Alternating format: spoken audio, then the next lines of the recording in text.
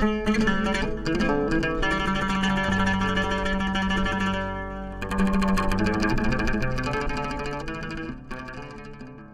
chance and the opportunity that I've been given as a Somali person in the West, particularly in America, where America is different from anywhere else, especially from Europe. It's a land of immigrants. Anybody can come, and if they work hard and follow the rules, they can hopefully make something of themselves. And so it really moved me that these young people who their parents struggled and went through so much, to actually walk away from everything and go back to Somalia to die. So I just wanted to put that, I wanted to make sure I captured that. So much.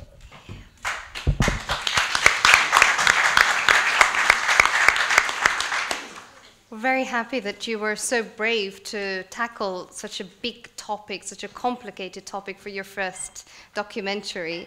But it also goes to show that if there's something that motivates you, that nothing can stop you. Mona, maybe if I can get your thoughts a little bit on how you entered your field. It's one thing to be studying journalism and to have the aspirations to become a journalist, but it's something completely different to be able to actually work, as Fathia said, in your vocation. And you are with a very big network, a well-known network. How did that come about, and what were some of the challenges or opportunities also that you were faced with? Definitely. So, like Fathia, I wanted to be a storyteller from a young age. It was especially, talking about politics and news. It was something that was a big deal in my family. I can remember from an early age watching the news and watching the election cycle with my dad, my mom, and it was a really big deal for me to, just sit there and watch it with them. So I majored in communications and political science, so to eventually get into journalism. But it was a pretty rough transition because I didn't go to a school that was journalism based. So I was kind of behind in that sense, but I interned at actually before that, I started my own online news platform because I didn't have experience. I didn't have an internship under my belt. So I ended up starting my own online news platform, just talking about news, sports, politics, wherever I could talk about. And then I got an internship at a local ABC affiliate. And that's where I literally just had to dive in, learn about what a VOSAT was, what a package was, how to put a story together, what made a story compelling. And it was boot camp for me because, again, I was starting for a little bit behind. But also, I knew that I didn't want to just stay there. I wanted to be able to be in front of the camera, really tell the story, put the whole story together, interview people, choose who I wanted to interview. And so in order to do that, you just can't have a paper resume and say, hey, I'm qualified for the job. I had to put together an actual visual reel, so a visual resume. And so I was working 7, 8-hour shifts, longer than that, and then going out with a local reporter, going out shooting stand-ups, doing all the work with them, and then coming back and, maybe 10 seconds in front of the camera just to show them, I could tell a story, they can hear my voice. Then started sending it out, and I got hired by an ABC station in Virginia. And it's been amazing since. I get to do what I love every single day. And I think that is when I realized the power of storytelling. That's when I realized the power of journalism. Every day I get to meet someone new, I get to share their story, I get to put it on a platform that they don't have access to, say they have an issue. I think the stories that I'm drawn to the most are stories that involve public officials, holding them accountable. They go on, they run these platforms, and they say they're gonna do X, Y, and Z, and people's lives depend on it sometimes. And so going out there and holding them accountable if that's not what they do. We have a big presidential election coming up as well, so I've been busy with politics. But I think you mentioned some of the adversities that we face. I think one of the biggest adversities is fighting for stories that I want to cover, stories that are important to me, my community, whether that be the Somali community, the Muslim community, whether that be the African American community, women. Diversity in the newsroom is something I talk about any opportunity I get. It's an issue that has been around since the first newspaper was ever published, because if people are not sitting at that table, it's amazing to me. I think one of the things I noticed going into journalism is in the morning meeting that we have, we throw out story ideas. Those stories end up on the news. There's no filter, there's no one stopping it. So if you don't have a seat at the table, then either the stories that affect your community either don't get covered, or even worse, they get misrepresented. So it's very important to have people at the table who see things through a different lens, who bring different experiences to their, even, going on from just not even the newspaper. TV news is very visual, and so it's more impactful, but there's no diversity. There's some areas with not a single reporter of color sitting at the newsroom, but that doesn't mean the community isn't diverse. San Diego's one of them. I was surprised to see, maybe they might plug in a Hispanic journalist here. They might plug in an Asian journalist. But one of the most prominent stations in both San Diego and LA, and of course Los Angeles, the second biggest city in the United States, one of their stations didn't even have a single black reporter. And so that's just one community that's either going to get misrepresented or not, or just not even get covered at all. It's really, really fascinating, because we've, during Somali Week Festival, have had other conversations about whether mainstream media, as it were, can be reformed, and therefore you take your seat and try to get a seat at the table, or whether it's better to use other alternative platforms.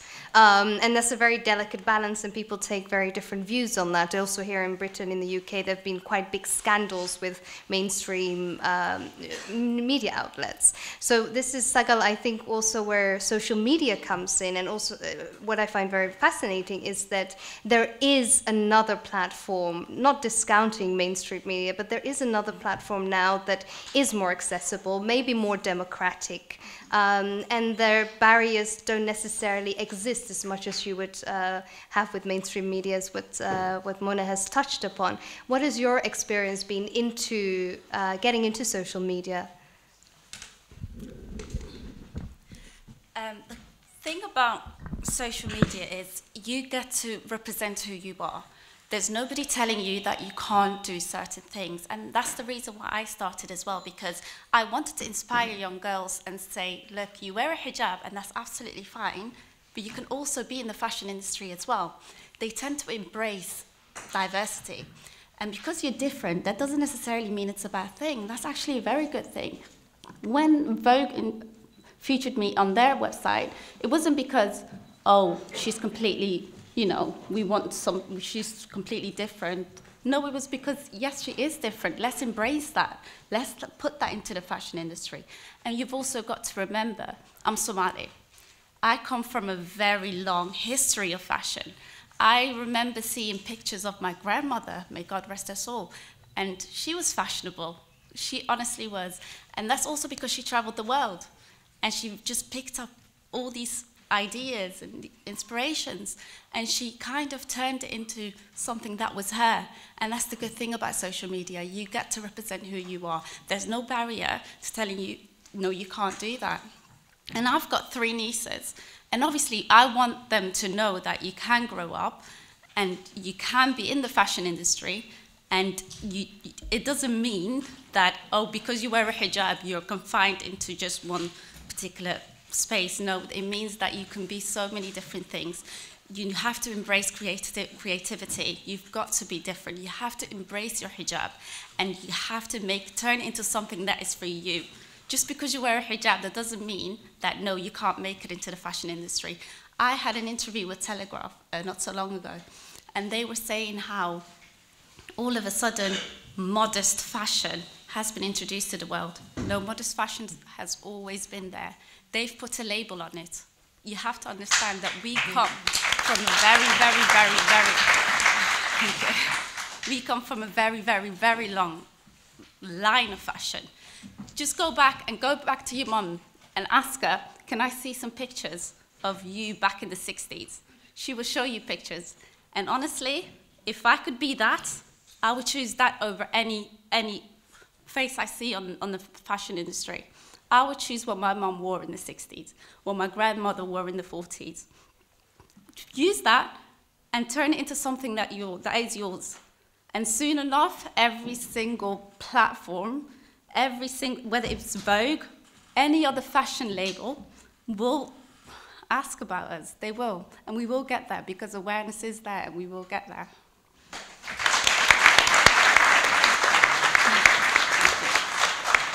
Absolutely remarkable, Saga. But what I think both you and Muna also seem to be indicating is that you've created your own opportunities. You didn't just sit there and wait for acceptance or to be invited to the table. You had to actually initially prove yourself and set up your own base, whether it's your fan base and people who follow you, whether it is your visual resume. So that shows that that you have to also do something to be heard.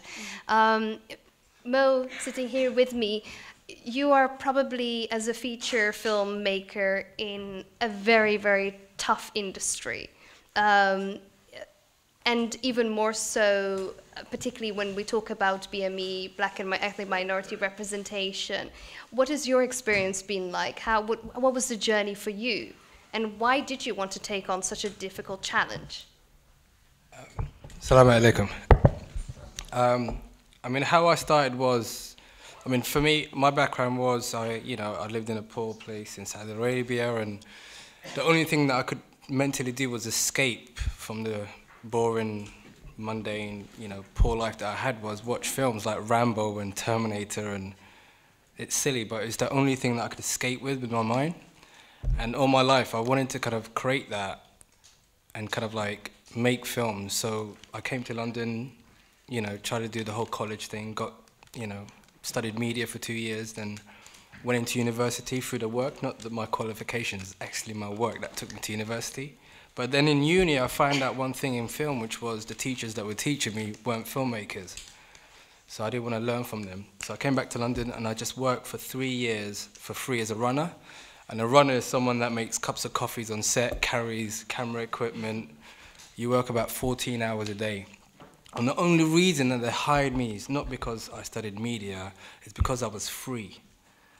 I said, look, take me on board, but you don't have to pay me. So anyone that was smart would hire me, because they would not hire a Somali Muslim, Runta. In reality, they'd rather hire, not a race thing, it was just very incestuous that they would hire people that they knew. So my angle was, I was free and I was cheap. So for 3 years, I would rush there, work, carry, sweat, come home on a night bus with no money, then do that again for 3 years. That to the point where I got that respect and knowledge that I went out and bought a camera and went out shooting music videos. And again, I offered my services out for free, and then within 4 months, people started to pay me, and I did like over 80 music videos from 5 grand to 55 grand, and then, I was doing everything. And then a film company came up to me and was like, would you like to do a feature film? So from doing 3-minute content to 90-minute content just blew my mind, But I was confident and I knew that I had the skill to do it. So we made that film and it became like a top 10 box office hit, which was, for me, was incredible. Just to see that it was number 5 on the UK charts was mad. But Hoya didn't have a clue what it meant, I come running, I was like, what's this? She goes, why are you not a doctor? I don't understand, get out. But that kind of changes the whole level of game plan for me, because once I did that film, it was interesting. The industry just came to me and were like, do you want to do a terrorist film? Do you want to do a pirate film? That's all they thought that I wanted to do, So it frustrated me so much because, they have this image that if you're Somali, that's all you know. If you're an artist, as a Somali artist, that's all you could talk about. So I refused that. I went off and wrote my own script, sold it, and made that film for, just last year. But getting into this industry, what you find is, as a BAM actor, film director, is even the West Indians, they have a community. There is just one Somali filmmaker in Britain. So I'm just the only one in a weird way. There is a next generation that's coming up, so it's incredibly isolating, but I'm proud to be the first, you know, Somali filmmaker in Britain or Europe making feature films, and I'm proud of that, and I want to bring more Somalis. So even though my premise was in my first film is to always have a Somali actor on set, working on set, either in front of the camera or behind the camera. So alhamdulillah, with my 2 films I've done that, and I'm going to continue doing that. So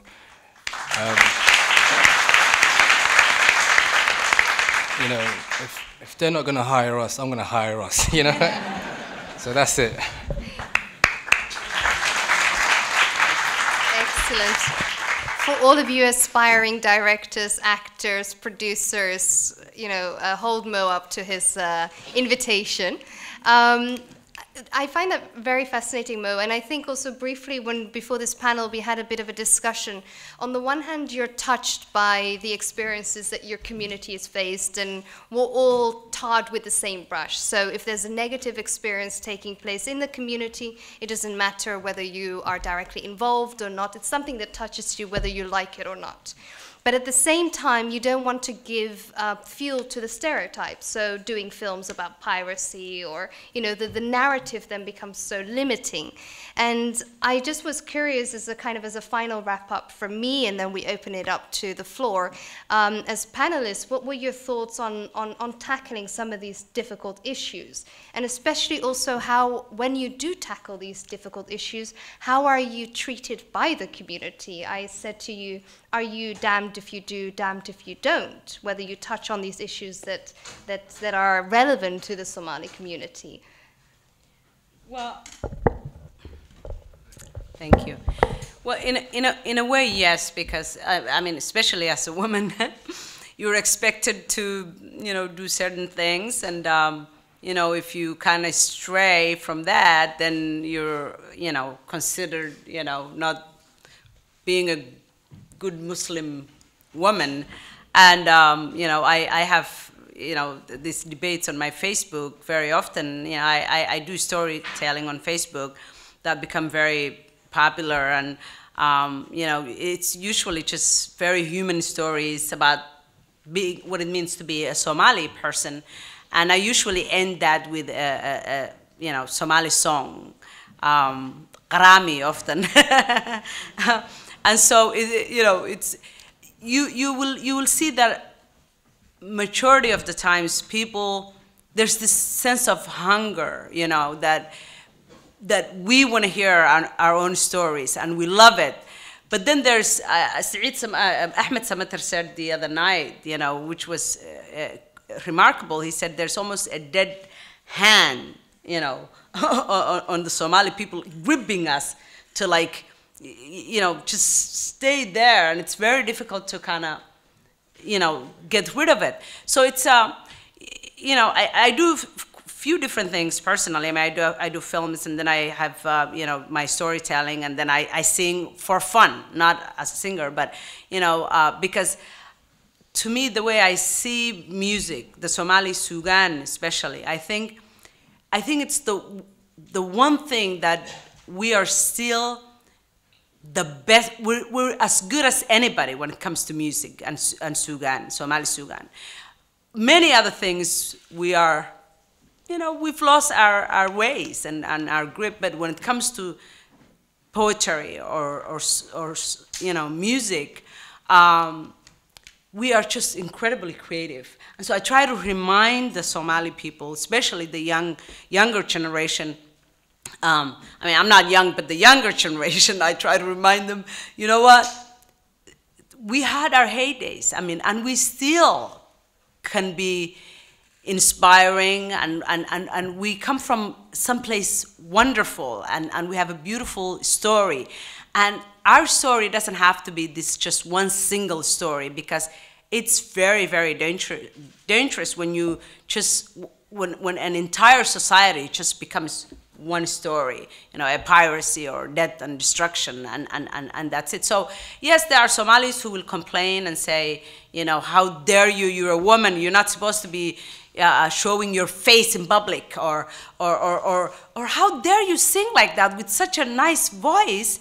You should only read Quran in that voice, and never say anything else. And so, but you just, and then you'll hear stories about other young people will get in touch with you and say, you know, I don't even speak Somali, but I understand what you're saying, and you made me proud, and thank you so much. So you know, you just, anybody who wants to, there's a Somali mahmah that says, "Nindur banqate ilaq dalbay." You know, you put yourself out there. I mean, you have to have a thick skin. You know, and so. I think you're damned if you don't. You have to control your own narrative, and otherwise someone else will control it for you, and that's where the piracy movies come from. That's where the terrorism movies come from. And you don't want to associate. You know what I mean? Like, you don't want the connotation Somali to be terrorists. So I think you have to go out there and explain to people that there is no single narrative. Maybe I'm sharing mine. Yes, you hear the negative comments, but there's an overwhelmingly amount of positive comments every day, just like reading through people saying that it's so inspirational to see you do something that maybe traditionally we haven't done before. You know, there's an entire new generation that are either born in the Western world, I'll say like the States or the UK, who now are part of mainstream culture and part of that culture. So it's important for them to bring that experience, being Somali American, being Somali British, to the table. Yes, negative comments will come, but if you ask any group of people, whether it be even, I don't know, Britney Spears, you ask any pop culture, anyone who puts themselves out there is going to be subject to criticism. It's human nature to criticize. But I think that it's not damned if you do, damned if you don't. It's just damned if you don't. Like, you have to get out there and control your narrative. Otherwise, someone else will do it for you. You have to be very, very thick-skinned as well. People will have opinions, and you have to understand that they've got their opinions, and you can't just say, no, you can't have your opinion. This is what I do, and what I do is right. You just have to explain to them, yes, you can have your opinion, but let me show you my side of things. And I think that's the best way to get ourselves across to other people and tell them that we are from a very beautiful country that has a very, very, very beautiful history. Well, we've got an incredibly supportive crowd here. So with this crowd, you can never go wrong. Somaha. That's my trust in you. But I'm sure that you have a lot to contribute, lots of thoughts, lots of ideas, lots of questions. So I'm going to open it up to you now. And if you wouldn't mind, we'll take a collection of questions so that we can maximize and optimize our time. And who should we start off with? And I'm going to have to ask you to come to the microphone, if that's okay, so that we can all hear you. So, first intervention. Yes, of course. Please come forward.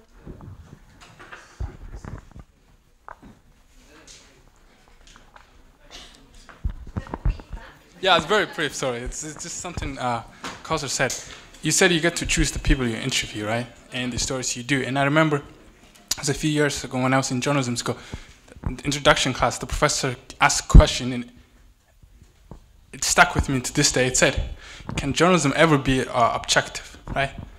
And all of us, we focused on what you're doing after you've chosen the story. And we're like, you know, the people she's interviewing, the story she's doing. And what you don't realize is objectivity happens even before, because you chose the people you want to interview, the stories you want to cover. That in itself tells you, you know, are you objective or not? And for you saying that, it stuck with me, and I just had to make a comment, so thank you. That's a great point you brought up. Sorry, real quick. That's a great point you brought up, because everyone has implicit bias. So you try to stay as objective as you can, but we all have our biases. But again, that's why you want people with different experiences who see things through a different lens to be at the table, because it's not even about how we cover stories, it's how we select stories to begin with. So you're right, it's a great point you brought up that, you know, I pick and choose who I want to interview and how I cover the story, but from the beginning, I choose the story and I fight for it to make sure that it's covered to begin with. When I was working for Voice of America, I had to cover a story about this young Somali girl who was stoned to death by Al-Shabaab. And I remember when the stringer, the journalist, the reporter who was reporting the story from Kismayo, when she called and told us the story, and I had to actually interview her. I was literally shaking. You know, this 15-year-old girl was raped, and then she went to the authority. That's what authorities, which was Al-Shabaab at the time. This is 2008, and she was made an example. She was brought to public, you know, in the middle of the city, and was actually stoned to death. And so I had the chance to be able to interview the head of Al-Shabaab in Kismayo at the time. And I was just so mad. And I was, on the one hand, I mean, I was trying to remain objective. But, you know, it's very, very hard sometimes, you know, very, very hard. Because, you know, there are certain things that no matter how hard you try to, that make it very, very difficult for you to, you know, remain objective. And so, I mean, you're right. You try to do your best, but we all have our own biases. I'll tell you one thing. You know that story? I'll tell you a funny story about that. About 3 years ago, I wrote a play for that, about her story, because I wanted to highlight the horrors. Yeah, Aisha. And I went to this big theatre company, huge. I'm not going to name him.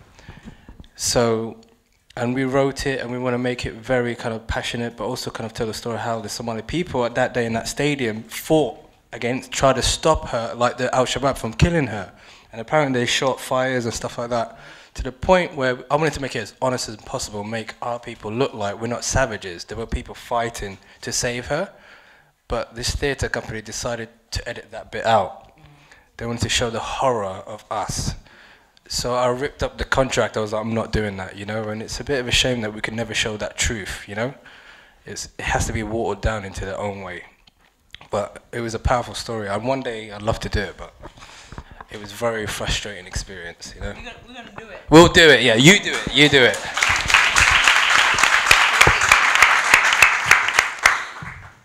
So, I think that has got you fired up. Yes.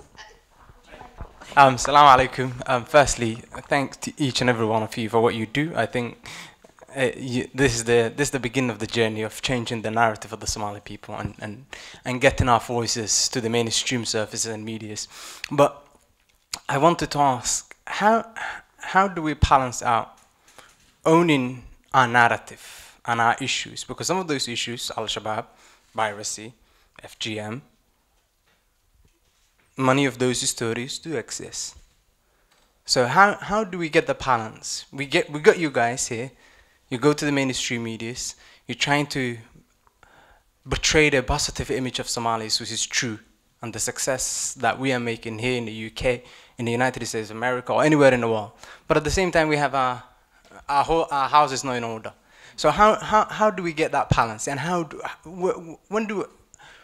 when is the stage that we will say, this is my issue, I own it, it's my problem, I'll fix it, I'll talk about it. So how do you get to you're trying your best, but how do you get to the ordinary Somalis to look at themselves and say, yes, Al-Shabaab do exist, FGM do exist, piracy do exist, corruption exists, other issues exist, sexual exploitation here exists in the UK with a young Somali girl. So how do we say to ourselves, yes, they do exist, and we need to own that, and we need to come out and say, yes, there are bad things, but at the same time there are Mo, there are Obsia, there are Sagal, there are Kausaris, there are millions of us who are doing a fantastic job. There's you. So how do we get there? I'll just start by saying, you know, it's true, it's out there. And all the things you mentioned are very true. And it's not about being afraid to confront it, because I think Fathia and Mo both said that they wanted to cover the story of Asha, who was stoned to death for a crime she didn't commit. She didn't commit any crime, you know? And it's not about covering it. It's almost when terrorism, when piracy becomes our only narrative is when it's a problem. So it's not about being afraid to confront the issues. You will confront it. You will say, you know, this is still happening in our society. We need to. For example, I think your documentary is a great example of that. You know, it's admitting first that, hey, these kids did go from their homes in Minnesota, went abroad. You know, we always ask, what did the parents do? And you see that on the documentary, they're answering and they explain, But it's just when the only thing you talk about is terrorism, and that's when you're like I don't know anyone who's involved in that. Like, that's not my daily life. So why is it that that's the only issues that are covered or people care about? You know, so I think it's when it's your only narrative that's a problem. I don't think any of us have an issue of confronting these issues and holding people accountable, but it's about when focus, like hyper focus on it. Why can't we just focus on the good side of things as well? I mean, I don't understand. Why do we have to focus on the bad side of things? I mean, I think a lot of people focus on the bad things as it is already. So maybe as Somalis, maybe we need to focus on the good things, and that way we can shed more light on the good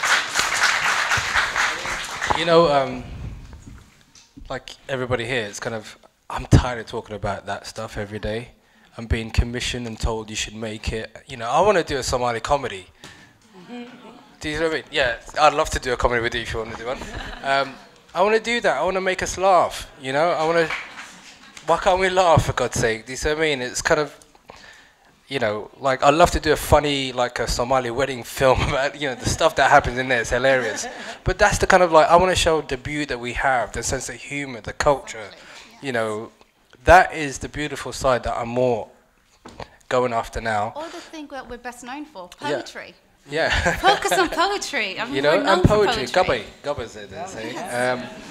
I'm learning, everybody. But the thing is, I mean, like, those subjects are very powerful and strong, you know.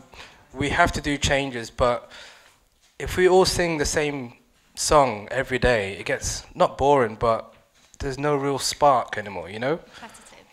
And it has to kind of, let's kind of try new avenues, you know. You could do a very hard-hitting story, but do it in a different twist, you know. So everything doesn't have to be serious and dark. I think we've got better colours in our pattern, I think, you know. Go on.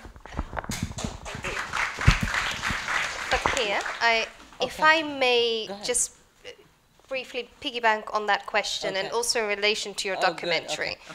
Because I think there's, on the one hand, communicating outside of the community, and then there's the internal communication. And what was obvious from your documentary is that there was a lot of tension about what actually had happened, where the source of the problem lay, and to some degree accusations being made and denial of those accusations. So the point that was made by the gentleman over here is, to some degree, I think applies a lot also internally within our community, where we cannot be in denial of some of the issues that affect us the most. How do we then discuss these very difficult questions? And what has your experience been making the documentary? It's a very good question. Well, the thing is, I think yes, it's true, all these things do exist, but there's a lot more. We have so many. There are so many sides to every story and to every group of people. But at the same time, I think the problem we have as Somalis is we kind of live in denial. And we don't seem to wanna take responsibility of our own, actions. We tend to kind of say, "Oh, what the hell? It's okay. It happened. Just move on." Dib male. I can't stand that word, dib male. Yes, it's a serious problem, and we need to be able to, instead of waiting for other people to give us money to tell our stories. Well, give me the money so I can tell my good story. No. It doesn't work like that. We have to spend our own money if we want to tell our story the way we want to tell it, and so we can tell it all the angles that it needs to be told. Because even a piracy story or a terrorism story, there's so many angles to it. When a young man young people don't just wake up one morning and say, "Oh, to hell with this place, I'm just going to go and join Al-Shabaab." There are so many other factors. So when you want to tell a story, there are so many angles to every story, and if you want to tell that story, we have to individually, we have to come together, and we have to realize that stories do matter, and stories are the most powerful tool to change mindsets, and especially films. Films have the power to impact. and move people and inspire them to do amazing things. Because, I mean, think about it. When you see a movie, I mean, you're shaken up. You're like, oh my God, I'm going to change my world. I'm going to call so-and-so and tell them to forgive me. Whatever the movie you've seen is about. You want to take action. And so I think Somali organizations and companies have to realize that films and storytelling is very, very important, and have to be willing to spend money. And individually, nowadays, Mo knows that, you know, you can have crowdfunding and raise good amount of money, $20, $30, $50 from individuals, just like you, all of us, and actually come up with decent amount of money to make the kind of story you want to make. And that way we're all stakeholders, and we can make the stories that we want the world to see. And I think young people will be inspired if our story is not only told and you know, within us, but when you tell the story in the global stage, it's more powerful than when you're just, you know, having a little get together and you're sharing your stories, you know. So thank you. Even I kind of like have a responsibility. You're right, I do, but I try and meet young Somali filmmakers and not tell them I'll put the gun down, nothing. I put a camera in their hand or a pen and paper and go write something to change the world. That's how you'll change it creatively. Do you see what I mean? That's how I kind of try to change stuff, you know? I don't rally everybody together. I just put a camera in their hand or a pen and paper, or somewhere doing something visually, you know? Go and create, you know? Let people know how you feel, and that's how I think. That's how I do my change, you know? So that's what's important to me. Let's take another round. I can see some... Sorry, we're being blinded by the light, so we can't see the audience very well. There's, yes, the gentleman... I'm not here to ask a question. I'm here because I've got two teenage daughters. Want to share with me? She goes school in grammar school in Colchester. And it's amazing to see these girls. When I find out that they're coming tonight here, I ask her, come with me and see these girls. So that's the reason I'm here. Secondly, the school she goes, she's the only Somali one. They're the only Somali one. So every time people will say, what is good about your country? What is good about your country? And they come to me and they say to me, Dad, tell us anything about Somalia. And I think about a long, long time, and I say to them, just say to them, we are the nation of poets. There's nobody like us. So that's the reason. That's the reason you see me today, today in London, dressed as Maawis. Thank you very much. Can I just take a picture with you on my Instagram? Because clearly the outfit is Thank you very much. You rock, man. You look great. It's a very nice outfit. Just taking this opportunity, I just want to ask you a question that BBC Somali asked Raga Omar, I think 6 years ago. The question was, when you meet people with big names, when you're interviewing or whatever, and when you tell them that you're from Somalia, or let me say Somaliland, or wherever you're from, what do you feel inside? You know where you're from. It's not as good as we would want it. And how do that people react when they get know that you're from Somalia? Thank you very much. I feel a sense of pride. Just wrap it up.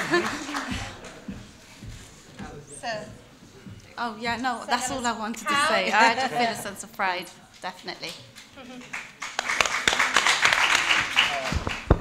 It's weird because when I kind of hire big actors and stuff like that, you know, they obviously kind of work out I'm Muslim, Mo and all that. So when they see me, it's kind of, who's this guy? And they go, where are you from? I go, Somalia. And they go, oh, I've never worked with a Somali before. And I go, you will, that's it. But it's kind of, my heart beats proudly that I'm Somali and I'm, you know, bossing around all these guys. Not in a cocky way, but it just feels good. It feels good, and I'm now, you know, again, this industry is so amazing now for young Somali people that we are coming here with our cameras and, you know, so many filmmakers here, and it's so good when I'm filming on set. The last one that we had 1 or 2 guys in the back with their own cameras or carrying kit. That's just amazing. So the whole industry is starting to see Somali filmmakers. So that's brilliant to me, man.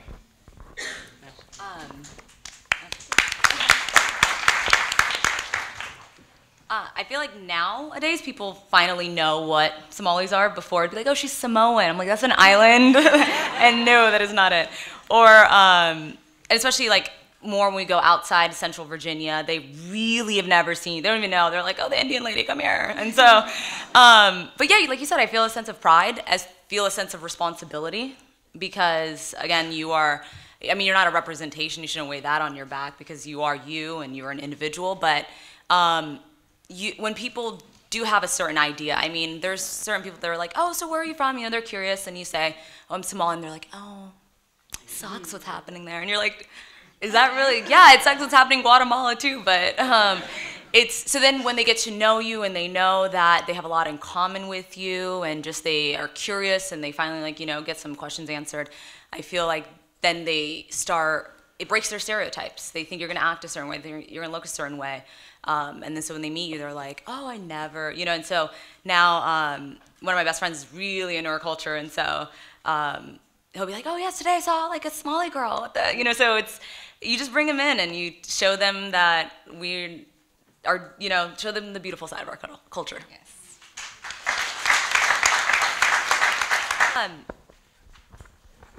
I'm still a believer that journalism's impartial, that it's about, you know, covering facts and not trying to put your opinions into it. But I feel you're right. When we pitch stories that we think the community is going to care about. So that means, you know, if you're not a part of that community, you're not going to be able to even think about those issues. So, and that is the reason why diversity is so important, because, like I said, it's not about just plugging in one person. Yeah, I am one Somali journalist. There's 5 of us, might be a little easier, but you'd be surprised. I mean, I got away with doing a story about being Muslim in the Bible Belt. So if you're not familiar with that, that's like the southern United States, the South is very evangelical conservative Christian. And there was a small community, and I was able to do a series piece. And I was very protective over it. You know, I made sure, I think there was like a tease going on. This guy was writing for me, and he was like, you know, they're in your backyards. And I was like, no, you can't say that, because, you know, there's a connotation that goes with that as well. But it's baby steps. You try. Obviously, there's some stories I've pitched, but there's plenty more that I've shut down. A fellow journalist of mine who's well-respected, educated, was like, you know, let's do a piece on Islam being a violent religion. And you're like, it's not though, like, you know what I mean? And so you shut that story down. So it's about just baby steps. I can't do it all, but having faith that, you know, if you fight hard enough, if you're convincing enough, that people will understand. So the other story, I was like, you know, a very small community, they're your neighbors, they're your school teachers, they're everywhere pretty much, but it was hard because, again, they wanted to pair it with this Muslim campground that was, or this compound that was associated or was on the FBI's watch list or something, and they're like, all right, let's put those 2 stories together. And I was like, you can't do that, because here are everyday people, and then you have a compound group that, you know, they have their interesting ethics and, you know, on the FBI watch list. You just can't, like, this is about a feature piece.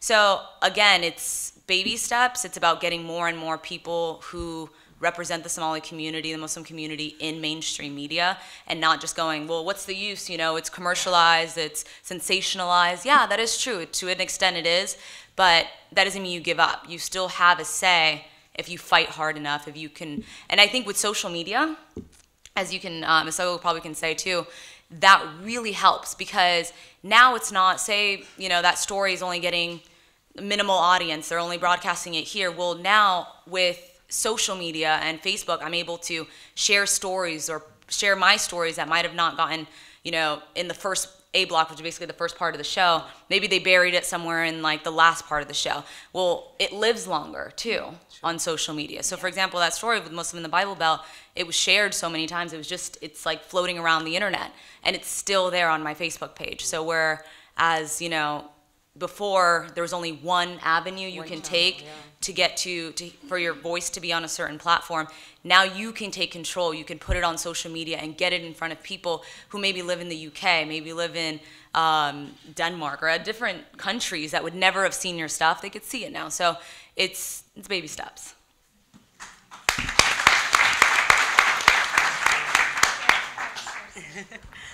I know Facebook is becoming this, global village, quite literally. I mean, it's like this borderless world. Yeah, Mohammed, thank you so much for the compliment. I appreciate that. He's biased. He likes me. He's my friend. But anyway, so I haven't made 3 documentaries. This is the only documentary, and then my second piece is a film. It's called The Lobby, and it's a story about friendship and cultural differences. So it's actually a narrative. It's about this Muslim woman who becomes friends with this American gentleman, and it basically talks about how stories can bring people together, that our differences are not so much, our obvious differences are only till we are able to sit down together and talk to one another. And so, and my third film is called Grapes of Heaven. I'm actually working on the fundraising of that film right now, and it has to do with Borderi.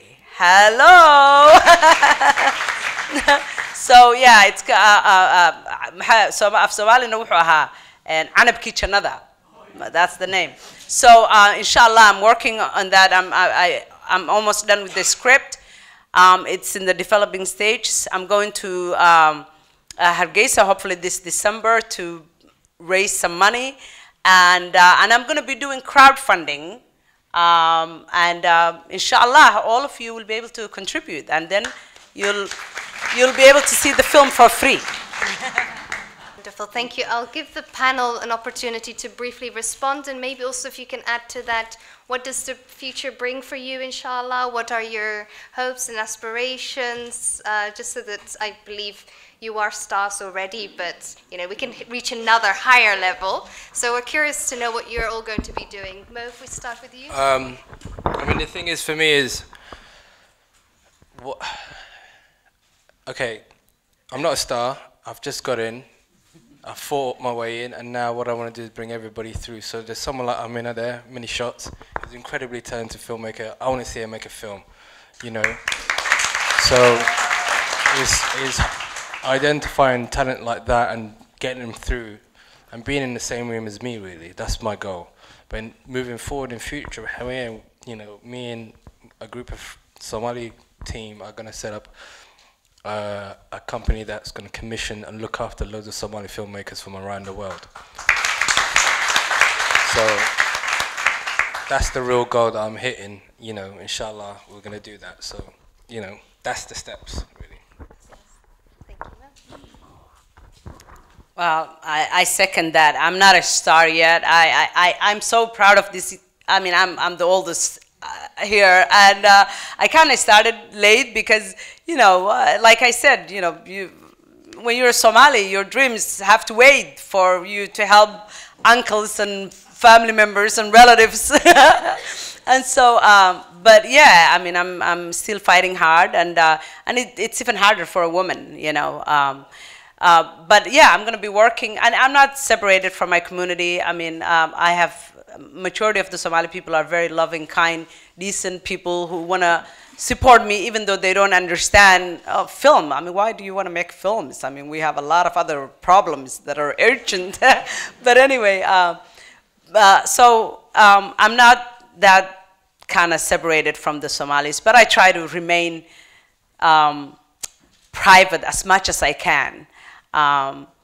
And the other thing is I'm just going to be working on my film, and hopefully I'll be making this film, shooting this film in Berbera this summer, inshallah.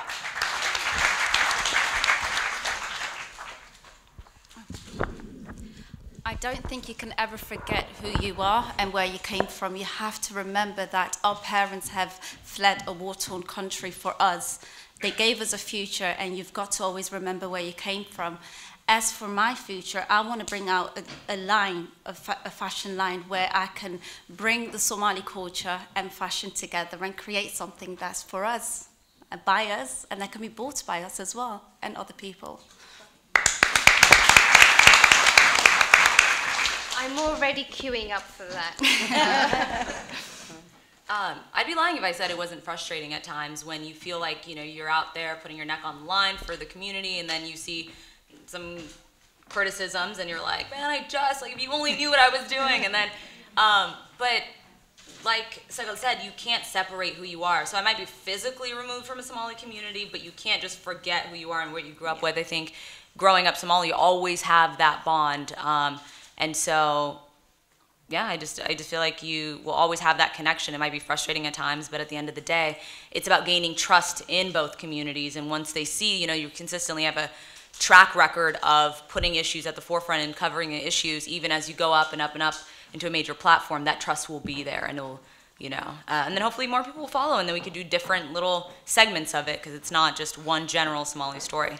For the future, I just hope to keep doing what I'm doing. I love telling stories, and I feel now a sense of responsibility. I can't leave because I know how imperative it is to control the narrative. I keep saying it, but it's true. It's, you know, especially as the Somali communities, both in the UK and the US, are rapidly growing, you can't just walk away from it, because you know that there's not many of us in mainstream media, and so you know that it's not like someone else is going to pick up the slack. It's, you have to fight and be there. Thank you so much. Well, I think you will all join me, or I speak on behalf of everyone, if I may, if you'll let me. We're incredibly proud of every single panelist here, and your success is a little bit of our success. So thank you very much. A very, very warm round of applause for the entire panel.